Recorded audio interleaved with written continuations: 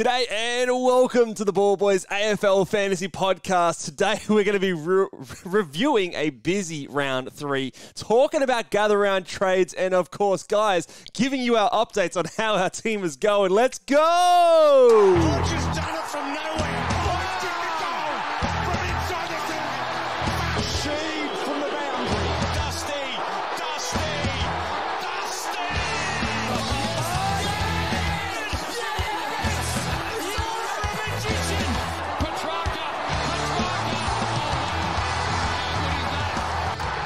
The legend becomes immortal. G'day and welcome to the Ball Boys AFL Fantasy Podcast. I'm your host, Mitch Casey, and you can find me on Twitter at Ball Boys Fantasy, and I'm joined as always by Luke Rogerson, mate, the coach of the Oxlongs. What's something different about you today? I can't quite tell. No, there's nothing different.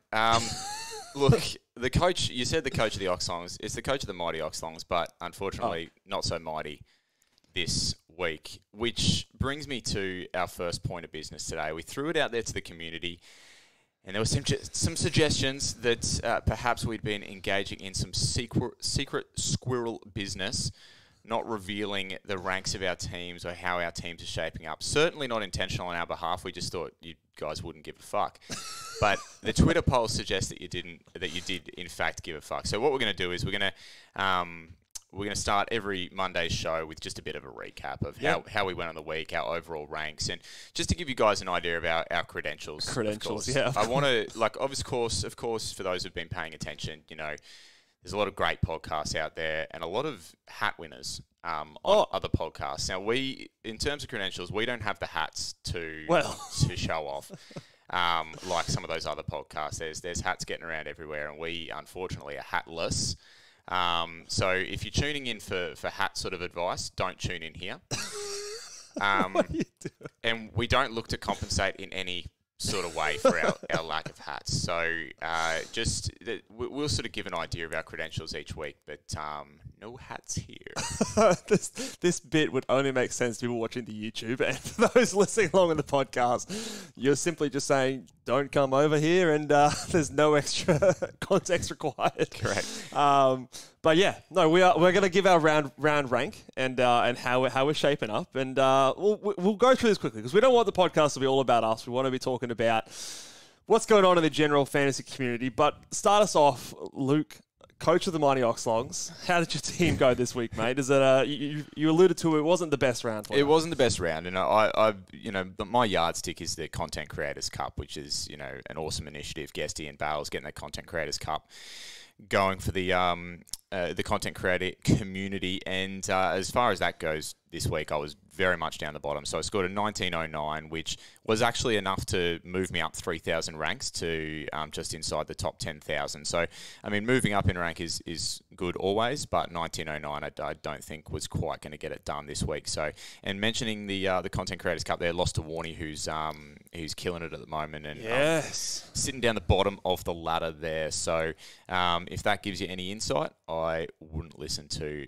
much that I have to say. Nonsense, mate. We can always learn a lot from you. Look, we lost to the 2 highest scoring teams in the Content Creators Cup this week. I lost to Holmesy, who had a massive 20-55, and he was... This guy, I swear, is the king of the anti-mods because he was messaging me after a few games. I think he traded in LDU or LDU had poor game, but saying that, oh, mate, you've got it. You're going to smash me this week. And then he comes out and puts up the biggest score of the round, and he's ranked inside the top 1,000. So I'm on to you, Holmesy. Don't be doing that fake humble guy shit. I know that your team is killing it. But I scored a 1945, which, again, I wasn't too happy with. I felt like it was a very under par week. However, I too also went up in ranks. So I was ranked 5,000 last week. I'm just under the 3,000 rank mark. So after round 1, I was outside the top 20k, jumped up to 5,000, and now I'm at 3,000. So the team is moving in the right direction. And we were talking before the podcast, I feel structure-wise, that the team is looking in a decent shape. Just a few things not quite going my way. We'll talk about some rookie roulette things that definitely swung some things against my favour on the weekend. But overall, that's how the team is looking. We'll keep you updated as we go along. Just quickly on credentials as well. Whilst we don't have any hats to show for it, in all seriousness, you've actually had a couple of good years. So in the last couple of years, for like people that don't know, do a little bit of a brag. Well, so we started this podcast after the back of me doing a near hat season. I got the... where is it here? The old 124, which was custom made by the AFL Fantasy. You can see they've done a really big job. They're just giving me the old 124. That was my highest ranking season. And then last year I was at 275, I think it was. So a couple of top 300 finishes. So look, it's hard. It's hard to win a hat, and I understand that. That's what guys who don't have hats say. Yes, it is, and I am one of those guys. But hopefully you can appreciate the advice and also the fun that we try to have along the way. Yeah, I think the main thing that we've always said about this one is just like we're just talking about stuff, and hopefully it brings like some new information or maybe a perspective that you hadn't thought of before. And then it's information is power. Listen to as much stuff as you can. But can I take these off because my neck is actually you were getting to get cooked. So I'm gonna take these, and there you go. Oh no, I'm caught. All right, while you're doing that, let's go on to the next segment here. And the winner of the Norm Smith medal. You're an embarrassment to what you do, mate. You're an embarrassment.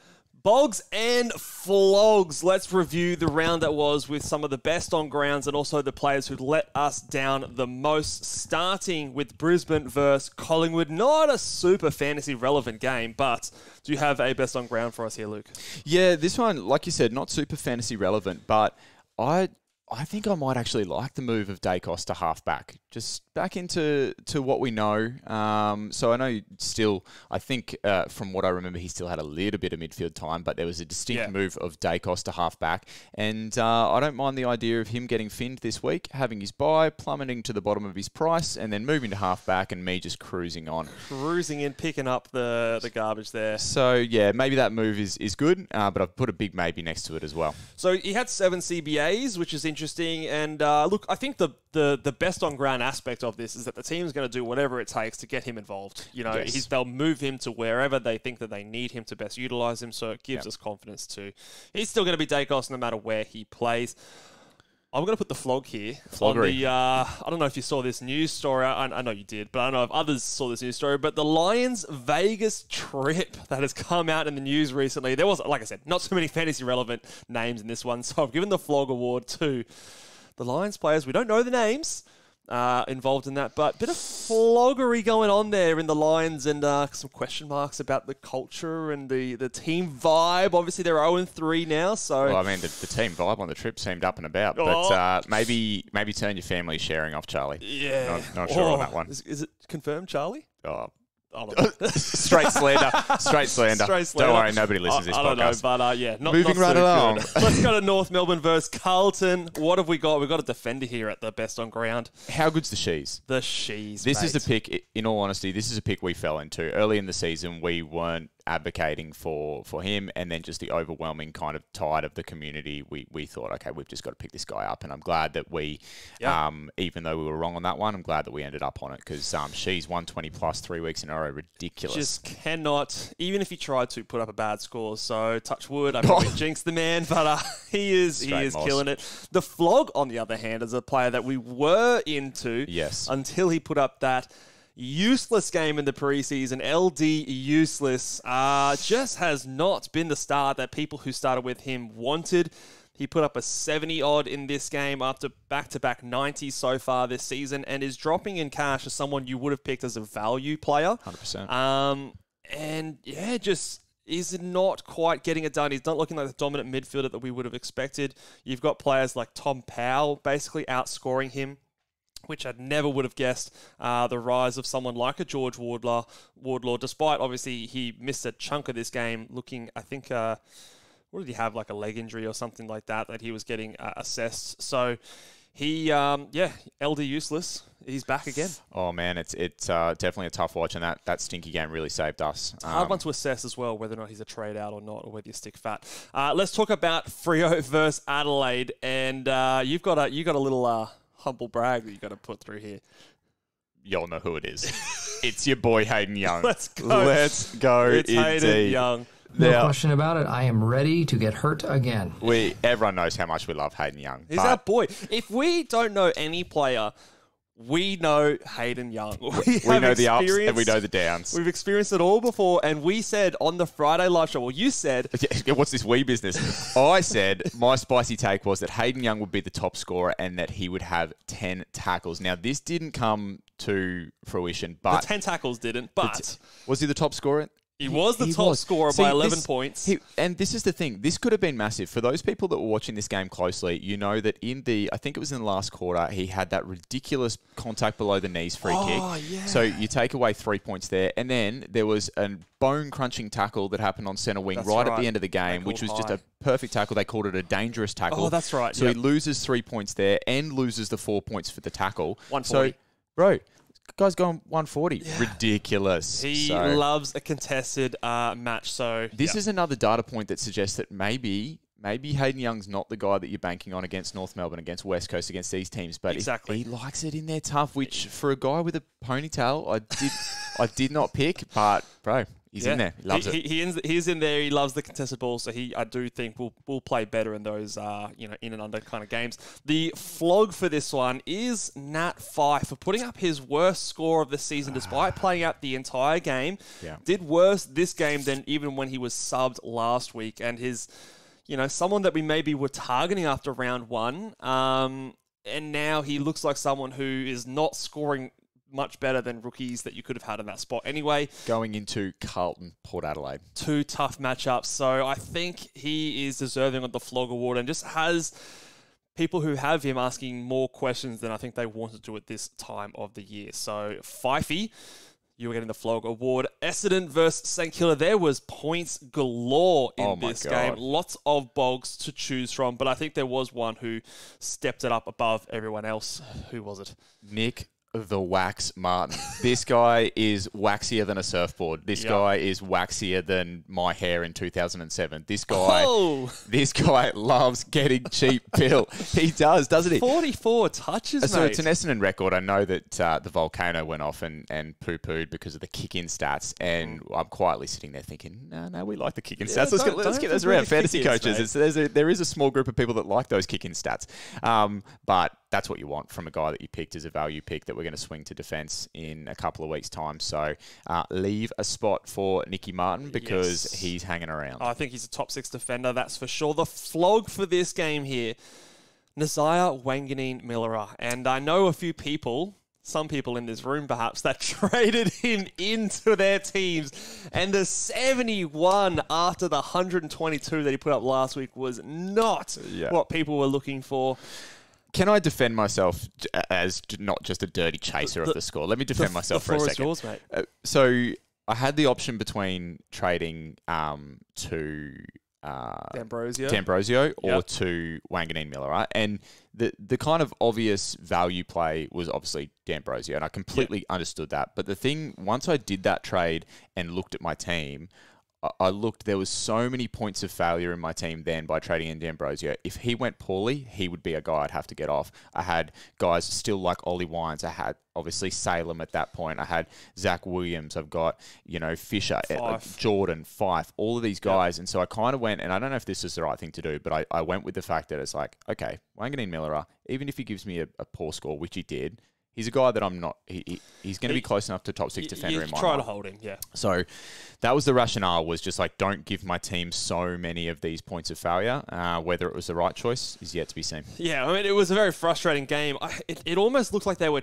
I don't know if they were tagging him, but they were definitely not making it easy for him to get those cheap kind of wraparound handball receives, those switching kicks, which always seem to go to fucking the boner. He seemed to live off those. But a little bit of hope with the turnovers from Riley Bonner that I think Wanganeen-Millera should be fine. But for this game, he is deserving of the Flog Award. We were watching this one so closely, and not only the fact that I think that Essendon maybe didn't want the wang to get the pill. But there were so many times that the ball effectively got kicked to the wang and in came the Boner. It was wang versus Boner all day. And we were sitting on the couch. We were cheering, like we were Team Wang. Yeah. We were cheering. Always Team Wang. Yeah. I mean, I like Boner too, but we were like bloody Team Wang. And there were so many times. There was a time where Wang had a kick out, didn't step out of the square, kicked it I remember this. Kicked it to Bonner, who we don't have. Okay, Bonner then kicked it on to the next player who went to hand pass to the wang and who shot the gap? Boner. Oh, mate. Boner does love shooting the gap.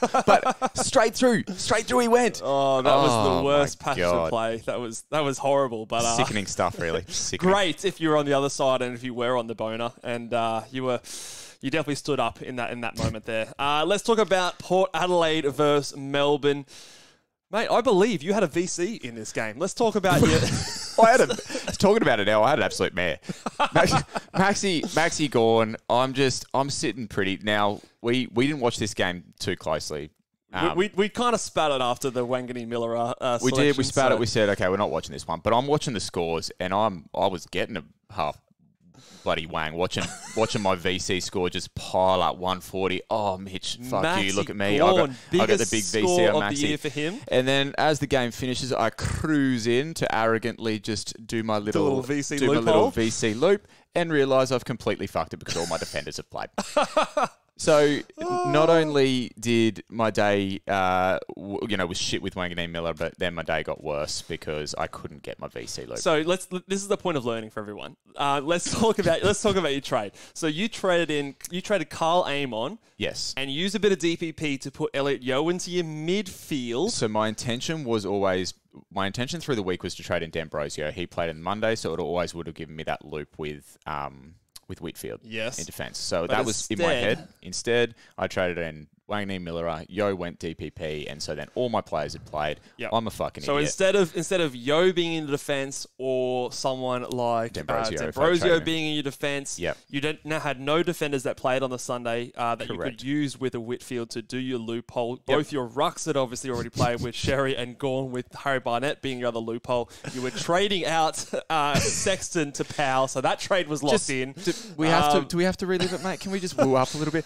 We said we don't want to talk about our own teams. This whole BOGs and Flogs segment has been all about our own teams. It has, but it's a good lesson for everyone out there as well. Now, you saved yourself with another player we'll talk about in a second, but just check your loopholes, make sure you're all across it. And if you do have, we've still got 2 more rounds of best 18s, just put your guy on the field, loop it with an emergency, and you won't even have to worry about it. Is a good lesson for that one as well. What a noob. I'll put you out of your misery. Thank you, please do. Who was your flog for this game? Flog Christian fucking Salem, mate. It gets worse. Were you, mate? You were someone who saved your score last week. You're back into the CBAs. He was there. The role had flipped back a little bit. 30%, I think it still was, but. Yeah, 52, man. I know it was a touch matchup. Honestly, we're probably the flogs that we didn't trade him out. We held fat. He didn't make his break even. That's it. But yeah, we've got egg on our face after holding him for a week. He's got to go this week. Yeah, we tried to play the sneaky break-even game there, and it probably didn't come off. But I was just disappointed with just a significant lack of thirst from him in the games that we've watched. Just hasn't looked it. Hasn't looked near it. Too quenched. Doggies, West Coast. Up, best down, on ground. Yo, let's go. Did you see his time on ground? No. It's like 65%. He got a ton with 65% time on ground. That's man, beast mode. Talk about thirst. This guy was very thirsty for the ball and thirsty for a cuddle too, from memory. Very, very good score despite getting flogged by over 70 points. The flog, just your typical Bevo. He's the flog here.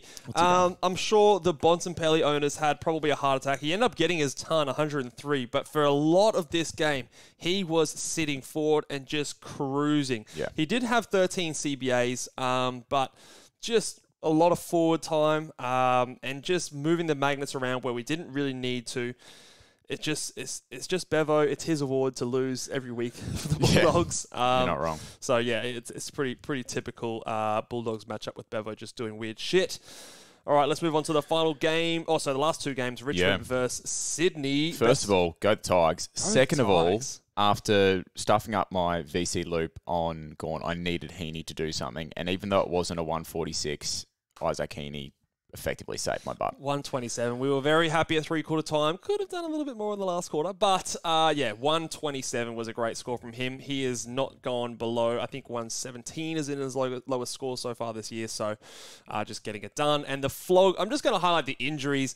Just make it a Richmond podcast for a second. The Richmond injuries are just hurting us because down goes Lynch, down goes Noah Bolter, our two most probably important players. We've also got a suspension coming for Liam Baker. Yeah. Obviously, you've had the Gibcus injury earlier this season. So Richmond had the victory, but I think the next few weeks, they're going to be rough. Pretty lean. So, yeah, that sucks. Hawthorn versus Geelong, the game that happened on the Easter Monday. Best on ground?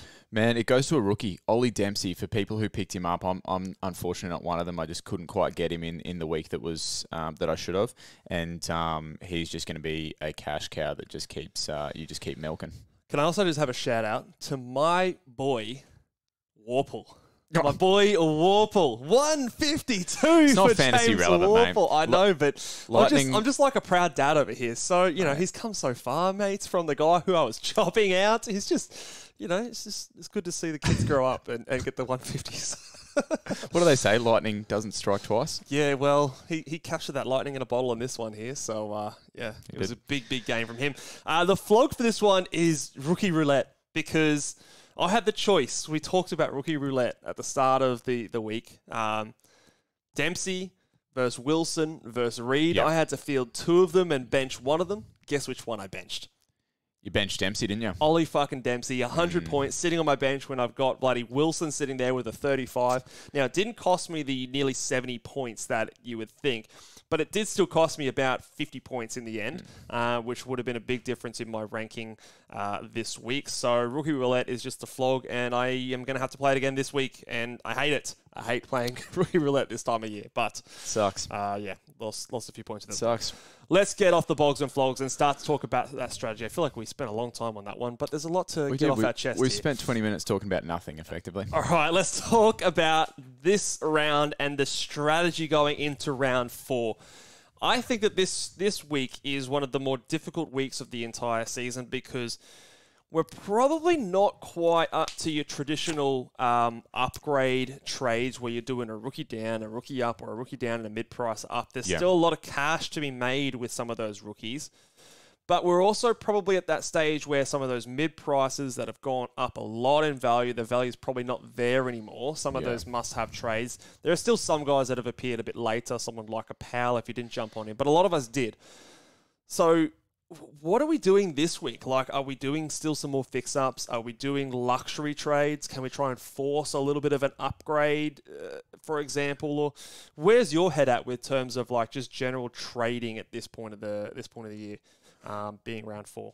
I think, look, my initial thoughts are that I think there is still scope for some fix-ups if they need to be there. Do you think I'm wrong in saying that straight off the bat? Absolutely. I still think there's a lot of players in our teams that a lot of us will want to get off. So let's say, just using us as an example, like let's say a guy like Salem, he's a guy, if we didn't get off last week, we need to get off this week. I think so, yeah. So there's a couple of options that I think you can go there. If you can find some cash, maybe you can get him to, somebody coming off a buy. If you want to try and get him to, like, if you don't have a Lockie Whitfield and you can find some cash, maybe you can get him there. If you've got some DPP that you can work with, maybe you can get him to a midfielder. I'm in a nice case where I can get him to a forward. Yep. But then maybe there's also the option to say, well, you could just straight swap him to someone like Jordan Clark if you haven't got Jordan Clark, who might still be kind of on the rise, going the direction that we think. Do you think that there's scope to do sort of both there? Yeah, I think this is the last round where really, in a perfect world, we're looking to do those fix-up trades where they might feel a little bit more luxury, I think, this week than maybe the last few weeks. So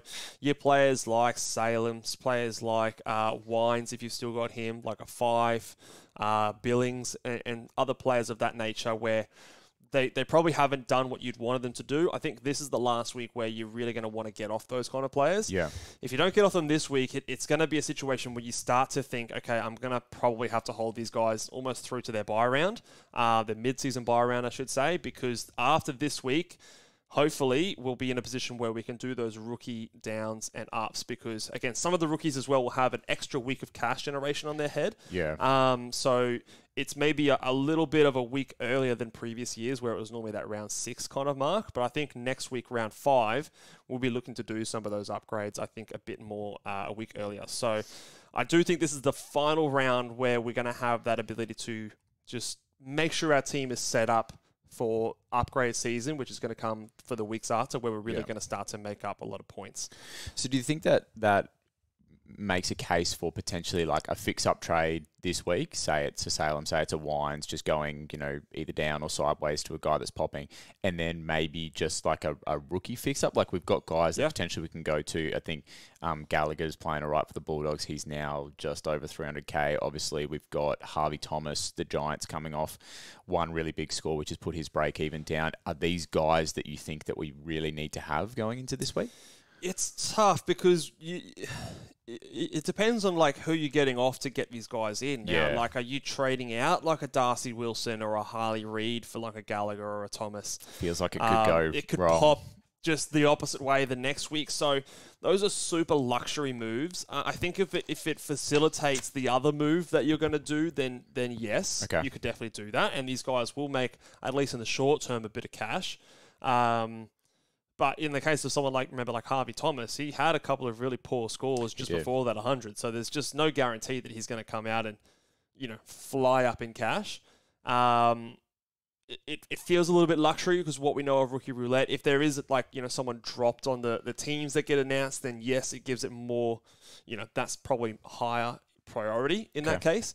But, for example, if some of those guys are still named and still there, it can turn around really quickly. So I just think the main thing from this week, from my point of view, is that everyone that you have in your team that you don't want to be there until the buys is out of your team. Yeah. I think players like a Billings, like a Fife, and those real true mid prices are a little bit less urgent because they're still going to be players that you can upgrade. But if you've got underperforming premiums, someone like an LDU, for example, Christian Salem, you could probably have in that basket. Those guys. What's Ollie Wines? Ollie Wines is an awkward one. I think he probably is more of a mid pricer. They need to be out of your side because after this week, upgrading them to a premium is not going to present you with the points upside that upgrading like one of those poorer performing players, those more urgent guys that need to get out, upgrading them up. So you're going to sort of be stuck with them in a way. Something I want to ask you for selfish reasons, but I'm sure other people will be thinking it as well, is I've been happy in the last couple of weeks to actually take some cash into the bank, knowing that it's just best 18. Yeah. I've kind of been okay and comfortable with that strategy. I'm toying with a few things this week in terms of make cash in the bank, but I know that it's best 22. Where do your thoughts sit on best 22 and what that means for us this week? Yeah, it's interesting. I think the cash thing, I still think you don't want to necessarily hold a lot of cash if you can avoid it, but it hasn't killed us in the best 18 rounds because obviously there's a bit of luck in terms of rookie roulette and things like that can go your way, or sometimes it doesn't. But in best 22, all of your maybe weaknesses are going to potentially be exposed, so your cash can be used to fix up some of those things. And the points are probably going to be a bit more. There's going to be a bigger gap between the good teams and the bad teams in best 22. So if you do have a poor round, it's going to hurt even more in these kind of rounds than it did in the last couple. So I would encourage that if you can get those points and those cash and use that to get points on field, then you do so because it'll hurt even more then. But it's still going to be important. Structure is a big thing. I, for one, I've been rolling with 2 rookies in my forward line, and I've kind of gotten away with that the last couple of weeks. But this week, I feel like it's going to hurt me because those scores have been able to drop off, whereas this week, they'll be counting. If I have that 34 sitting there from Darcy Wilson, that's going to be a counter towards my score, and that's going to hurt. So it's an interesting one. Do we really stress over trying to fix up that structure, or knowing that there's another 2 weeks of best 18 after this week, do we just kind of cross our fingers and hope that it's going to be okay for 1 week, we can survive 1 week, and then give ourselves those extra couple of weeks to fix those points on our field up? My initial thoughts are on that particular point are if you bent over backwards and screwed your team to get your structure right for 1 week and the luck didn't go your way and then you've got 2 weeks, you'd be kicking yourself, wouldn't you? So straight bat this week, even if you're maybe running with the 2 rookie structure in the forward line and you've got, in your case, Dempsey, Lazaro, Reed, these guys to choose from. Just play the roulette and see how it goes. You're not sort of a scenario that someone might be faced with would be say you've got a Jeremy Sharp or someone like that on your bench in your midfield, culling him down to a 200k rookie to give the cash to get one of those rookies up to someone that you're happy with. I think it's a bit premature to do something like that just for the sake of scoring decent in this one round, because like we said, there is 2 more rounds after this. So 2 out of the next 3 rounds are still best 18. So you could always, like I said, you can cross your fingers and hope one of those rookies pop. Dempsey comes and scores 100 again or something like that is always possible. But it is fascinating still to sort of see how things go this week compared to the previous 2 weeks, because it is a bit different. You got your headband there, mate? Let's go. Okay. Although I think I've got to get my sound going. Get your sound going, Where is it? Oh, no. Headband on. Who's getting the chop? Who's getting the chop? Well, Marcus Windhager, I had a declaration before his game that I thought he was going to be the most traded in player Talk about this premature. week, and I've mozzed the shit out of him. So he's getting the chop for anyone who jumped on him early. It's rotten luck. He had the role but scored poorly, and then he's on top of that gone and suspended himself. So how many weeks did he get? Has it come out? I think it's yet? just the one. Okay. They little might drive-by hip. They might try and fight it, but I don't know how successful they're going to be. So he's a cut anyway, because he didn't score too well. He hasn't done what we expected him to do. And again, it's one of those players that I don't know if we want to have him basically till his bye round. He might be someone that maybe we look to later, but 60 with the potential suspension, it's just not going to get it done. So I think he's one to trade out. Christian Salem is someone that who also needs to be traded, I think, as well. He obviously has the bye round coming up. He and Jack Billings are probably your 2 biggest priorities. How about the roller coaster that is Jack Billings? To get off. Yeah, Jack Billings, man. 30 points. He went down in price. His break even is shot right back up to 72. So he's a priority trade out. Salem is also a priority trade out. Them both, obviously being from Melbourne, have the bye round coming up. So it's an opportunity for you to fix those ones up ahead of time.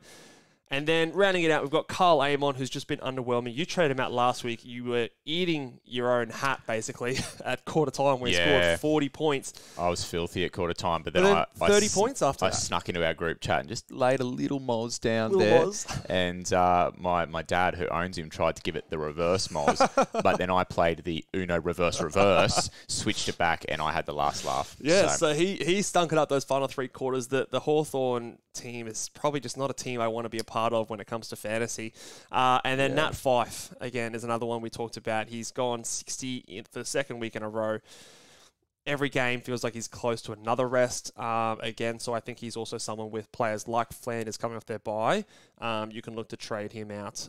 So I think the Billings and /Fyfe to a Flanders this week will be a very popular trade. Yeah. And I think for good reason. I think a lot of those players can leave. Those are the types of players that I don't think you want to be stuck with longer than this week, for example. I want to pick your brains about these next few that you've got here. I know they're not there on the screen, but you've got James Jordan, you've got Ollie Wines, and then Zach Williams there. James Jordan's an interesting one because he's still got 1 more week before he's on his bye. I understand it's coming up, but they play West Coast this week. Yes. So is this not the one where you just go, James Jordan's been underwhelming, but we know in the preseason he's a guy that's been able to give us 100 plus, and playing West Coast is like playing a preseason game. Yeah. So is there potential for you to have egg on your face if you move a week early? This is the type of guy that if this was the best 18 round, I'd be looking to trade him and get him up to a big dog, get him up to a Flanders or something like that.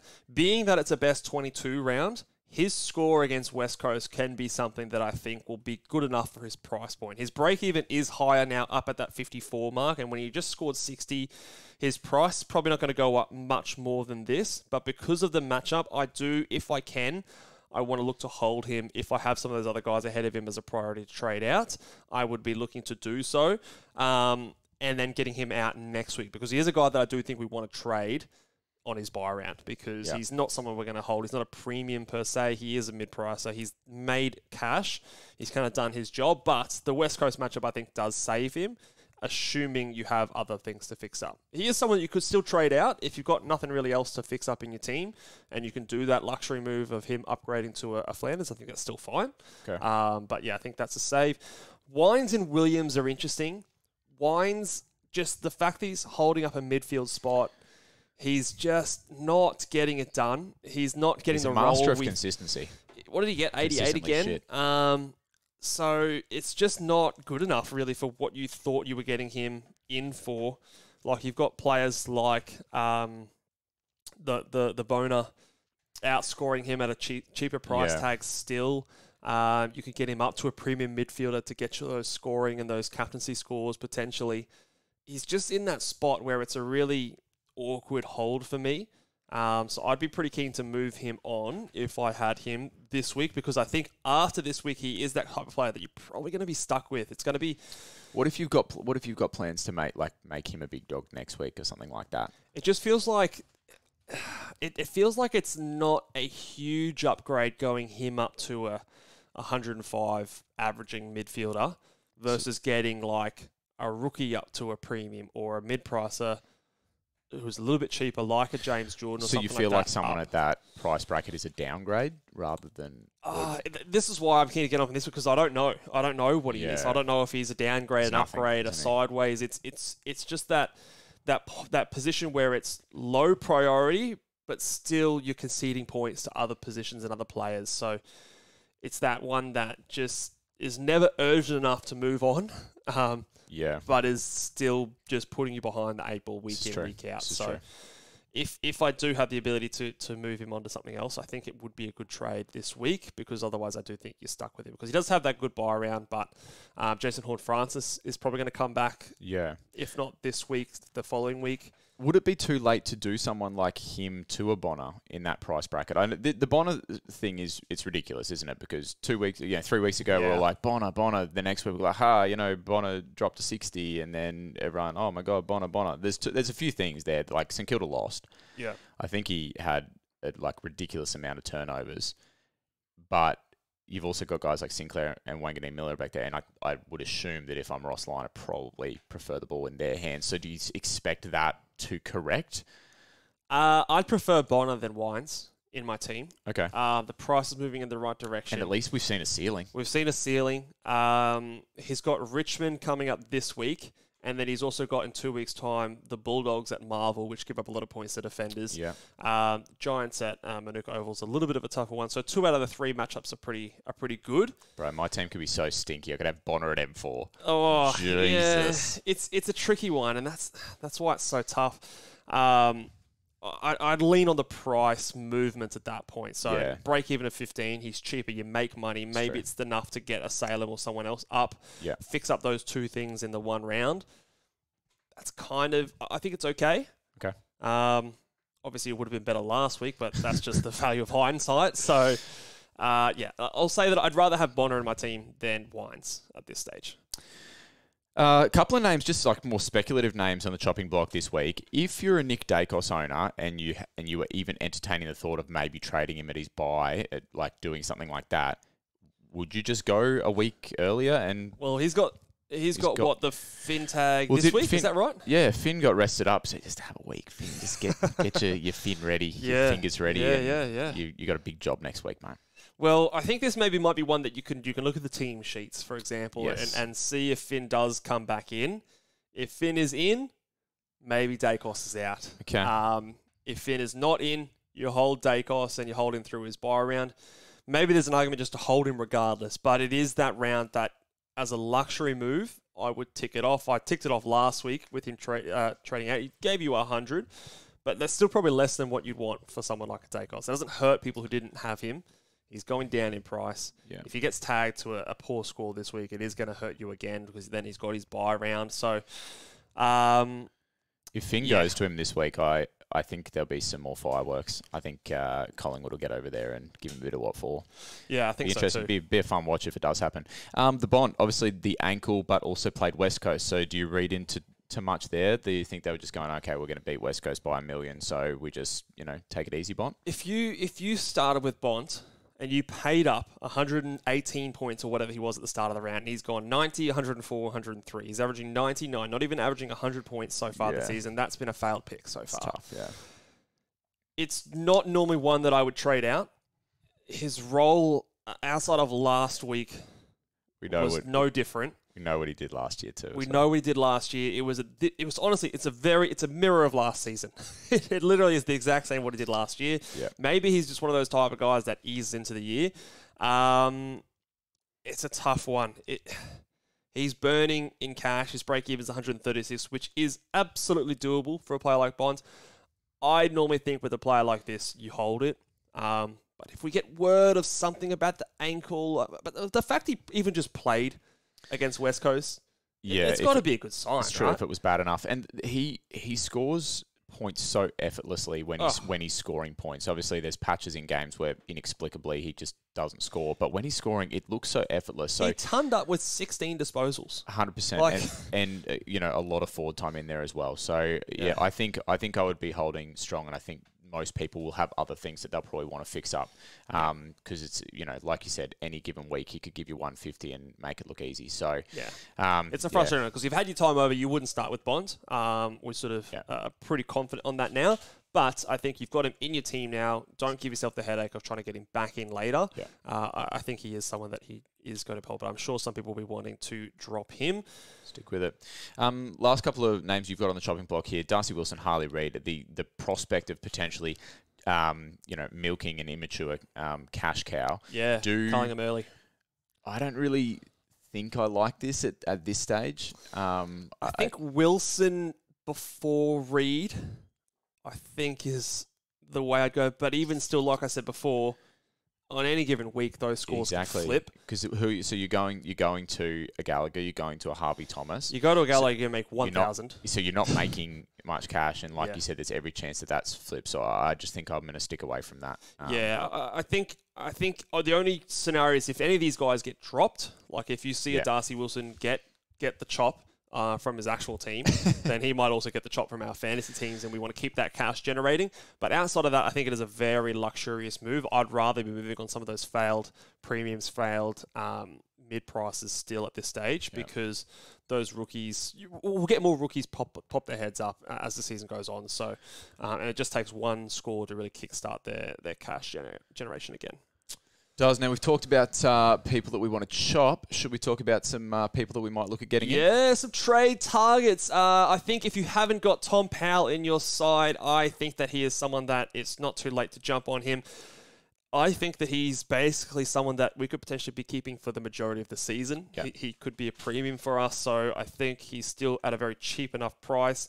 He shows, obviously, the excellent role, so he is still number one for me if you don't have him. Number two, this is where we can start to target some of those more expensive players coming off their bye. Two players that I think are going to be tops in their line, in Sam Flanders in the forward line and Lockie Whitfield in the defensive line. Now, Flanders, I think, is the higher priority because of the forward line and how poor it is. And if you can get one of those, if you can get a rookie, if you're cashed up, and you get a rookie up to him, as long as it, again, doesn't destroy your team, I think that's a great trade in. It's huge, yeah. And he is someone that I still believe is going to be maybe, outside of Isaac Heaney, one of the top two forward lines players in our team this year. What about Whitfield? Is it... Because he's gone up a fair bit in price. Sorry to cut you off. Before we talk Whitfield, just because we were talking forwards there, can I just generally pick your brain about some forward things? Outside of Heaney, and then of course we've got Flanders there. Listen to the top averaging forwards so far this season. So you've got Dane Zorko, who's going at 102, which was he's just so injury prone that like every time in the last couple of years you would be okay. Then you've got Harry Mackay, you've got Luke Jackson. You got Max King, Brent Daniels, Hogan, Myers, Papley. So we're not in the forward line. Like, I'm really interested to see how this plays out because none of those names are names that are like go-to names where you think, that guy's going to be solid for me all year. They're guys that have just popped probably a few scores there. Yep. Little changes in roles potentially, these kind of things. you know, like Ollie Dempsey's up there as one of the top averaging forwards. Does the fact that we don't have much certainty on who those top 6 forwards are going to be, does it lend itself to a way of thinking where we go, let's just get everything else sorted. Let's get our back line sorted. Let's get our forward. Let's get our midfield all sorted, and let's just kind of keep playing that rookie game in the forward line a little bit, or keep playing that mid-pricer game, and just wait to see what evolves. Like if I'm looking to trade into any of those names that I just listed, I don't think that's a good trade. You're not doing that. So does that leave you in that kind of situation? I think it elevates the priority of someone like a Flanders, because there is a level of certainty that he's going to be the top guy. So the difference between him and the rest of those names is huge. Yeah. So I think it elevates him, even though he might not be quote unquote as value as maybe some other players on other lines. I think just the certainty of him on a line that's full of uncertainty just gives him that level of, let's just get him in, and then we can start to do that. Then we can start to maybe just wait on the forward line. But I do still think he is a priority to get in because of the level of confidence I have with him. I completely agree with that. So him aside, he falls into his own basket. But does it mean? But after that, yes, I think we wait on it. So does that mean that guys like Fife, it's like, well, unless you've got a great rookie to downgrade to him, it's like, well, we know Fife could give you an 80 on every given week. Like, you're right. It's no urgency to get him out who's scoring 60 to like Brian Myers, who could just drop a 60 any given week as well, who's right up there, or Harry Mackay, who again, he's a key forward player. So so guys like James Jordan, guys like James Fife, the only way that I'm looking to upgrade them in the coming weeks is whether it's to Flanders or a midfielder. Yeah. Or if I don't have Heaney or something like or if someone else pops their hand up. Yeah. Yeah. So I'm not looking to go like, oh, look at Harry Mackay, he's averaging 101, bring him in. So it's just like prioritise those other positions and just kind of see how it shakes out in the forward line. Yeah, I think that is the play. Okay. I don't think there's anyone like urgently sort of outside of Flanders really putting their hand up. That we really need to be getting in ASAP. There is one player that I am keeping my eye on in the Gold Coast Suns as well, and that is Jack Lukosius. Okay. Switched to a half-back position in the Bulldogs game, scored the 84. He's played half-back before. How many Suns are playing half-back, mate? Well, this was the thing. I think that might have coincided with a bit of Sex Pistol to the forward line. So shooting his love gun. Not someone I want to jump on this week. I do. It's a bit too volatile still at this stage to jump on, but it is one that I may be watching over the next round or two as just a little sneaky, just chuck in your watch list there for me as someone that could potentially rocket up the priority list. But yeah, still, like you said, no one urgently outside of Flanders in the forward line. Even Luke Jackson, just the threat of Sean Darcy returning has me not wanting to go there at this stage until we see what that looks like. If Liam Baker didn't have a bye and wasn't getting suspended, there'd be some discussion there as well. Good call, yeah, 100%. It's one that we've looked at in the past, but just right now you can't. Obviously, there's a suspension we are assuming, and then the a bye, which is killer. And it sucks. Actually, this is an interesting way of thinking. Is it good if he gets suspended before his bye because his price can't continue to get away from you? Yeah, because he's going to miss this round, He's going to play round 5 and then miss round 6. So he's going to have one game in the next 3 rounds. So we want a 2-game suspension. So we say, lock the price away. Yeah, maybe. Anyway, interesting. Yeah, but he is someone that obviously the role did change a little bit, and with a few other injuries that will help him. But there are still, again, some players to come back. Like, I don't know how long some of those guys are out for. Dusty's going to come back in, those kind of types. So still a little bit of a watch. All right, let's talk about Whitfield. Yes. Now, he is someone who's gone up in price. He's $926,000. So he is priced around that 104 type mark. Is the value there for a player like him to trade in? I tend to think no. I think you might have missed him. And this was always the fear by not starting him.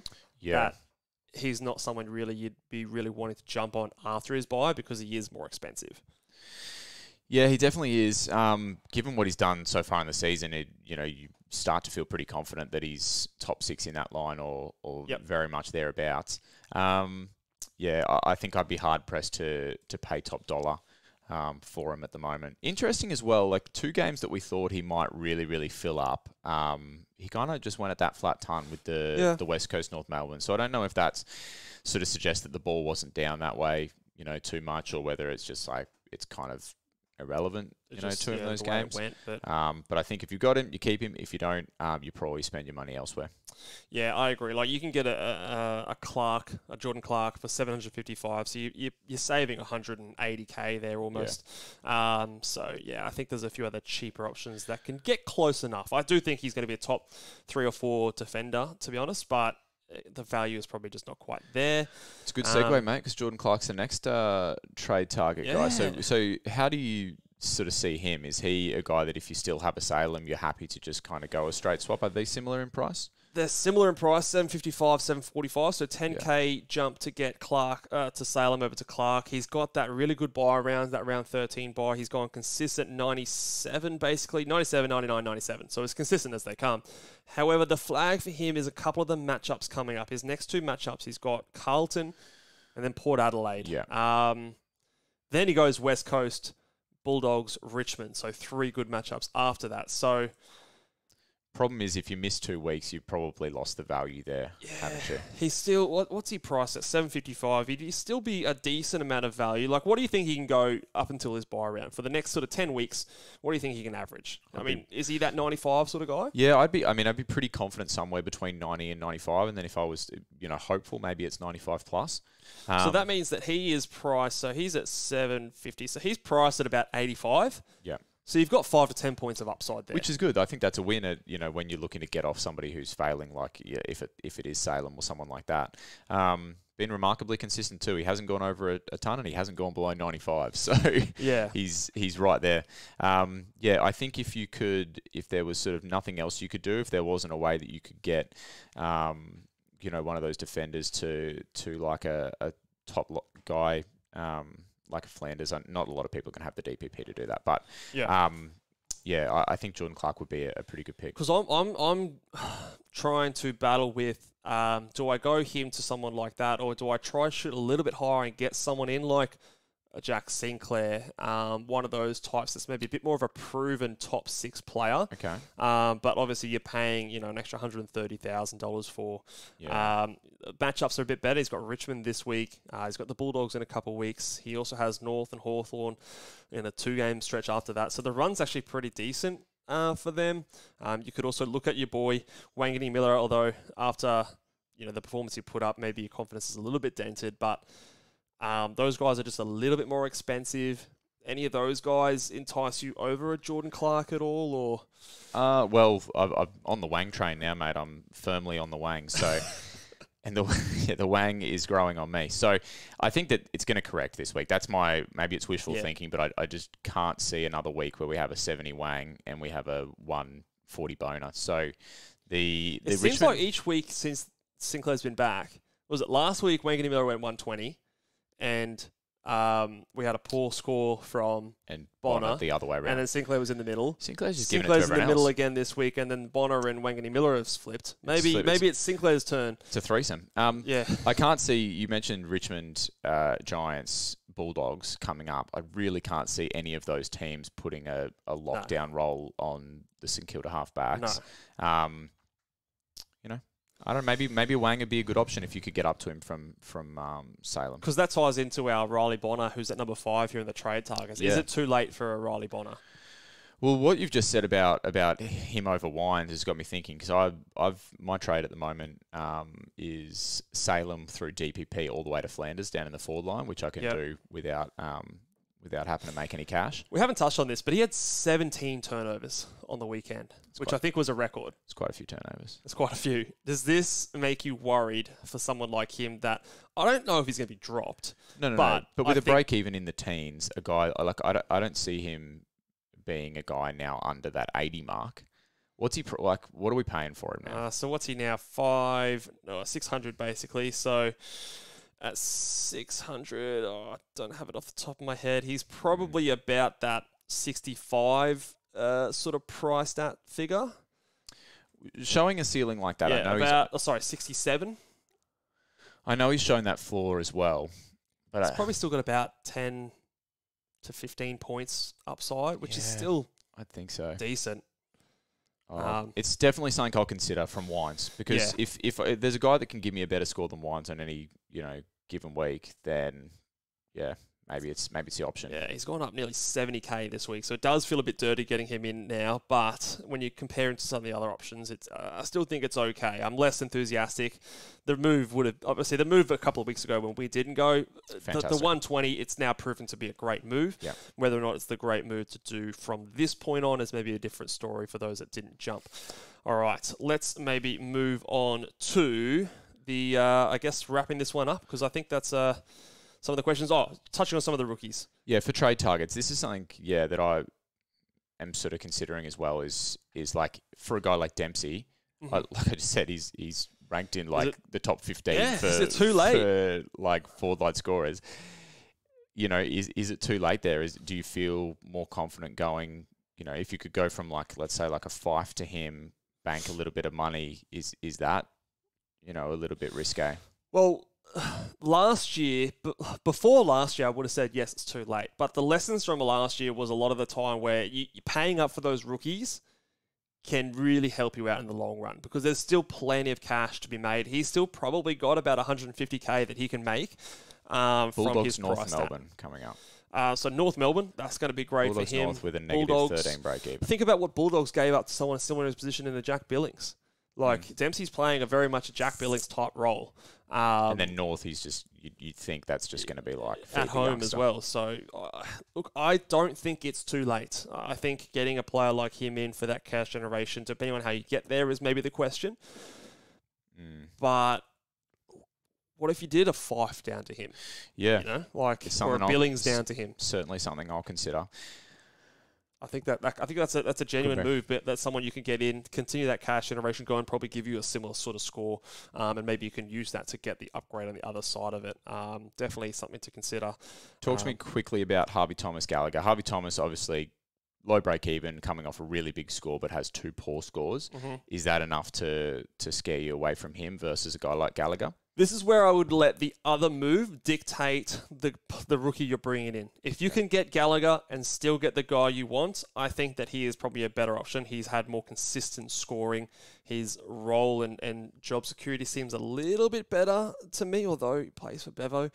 So I think he's the guy that if price wasn't an issue, I'd get him over Harvey Thomas. Harvey Thomas, he's about, 80k cheaper than a Gallagher. So if that 80k is the difference between making the other move work for you, then I would, jump on a Harvey Thomas and make that work. There's a chance that I go neither of these options because I just want to roll with the rookies that I've got that I'm pretty happy with. You've got... I don't know whether this will be reflective of other people's teams, but you've got Dempsey. I think there's still a host of people that maybe didn't get Dempsey at the time when he was available. I'm kind of in that boat, and so that makes me feel like, do I need to get one of these rookies for cash? Yeah, you might need to catch up a bit of cash. Yeah, is it better to try and generate your cash through rookies like that, or backing in a guy like Bonner to still make you an extra 150k or whatever it is? It's kind of it's a very hard question to answer, and it's why this round in particular is going to be a very difficult round of trading. I think that for this week, I'd be prioritizing getting the players out of your side that are burning a hole in your pocket. Okay. Because I think there'll still be opportunity for more rookies to show their heads later in the season, rather than prioritising getting the really low break-evens, because I think that was more the first couple of rounds. I think this round is defined by getting those shit scorers out of your side, so they're not going to really, like I said, burn a hole in your pocket and you're going to be stuck with them. I think that's the way I'd be trying to view this round personally. But we'll have to wait and see what is the right call after the next couple of weeks. That's going to be that's the aim of the game there. Something else that this has got nothing to do with anything that we were just talking about, but set shots. Yeah. Why do we have to wait 30 seconds? The worst. Is this just us sitting there on the couch just thinking that every set shot is the worst thing in the world unless it's your player having the set shot? It's 30 seconds where your players can't score. No one's scoring. And then when a player... and they just chip it into the top of the square. Correct. Takes 30 seconds and then just lays it up. Penalty, I reckon. That's a free kick. That every day of the week, that should be a free kick. It is, especially when you're like riding a player hard and they're not scoring well and they need And you just know as well, this guy's not going to try and kick a goal. He's just wasting time. Laying up. Everyone in the stadium knows it. Or set shots for goal that result in misses when your player is trying to get back on the field, a la Isaac Heaney, our captain. Isaac Heaney 10 minutes on the bench in like the second quarter or something where they could not, hit the side of a barn. There's so many little gripes that you'd have, like little things that really just, We ride it too hard. Yeah. We ride it far too hard. It's all part of the fun, but that will do it for us today, guys. We've got another early game on Friday, so another early live show. Typically, we like to go about a couple hours before that first game. So the game on Friday, we've got the Thursday night game, Adelaide versus Melbourne, which we will be doing a little bit of big boys action on Twitter, so look out for that one. There will be a couple of big boys in that game. And on the Friday, we've got Lions versus North Melbourne at 4:10 our time, so 5:10 Melbourne time.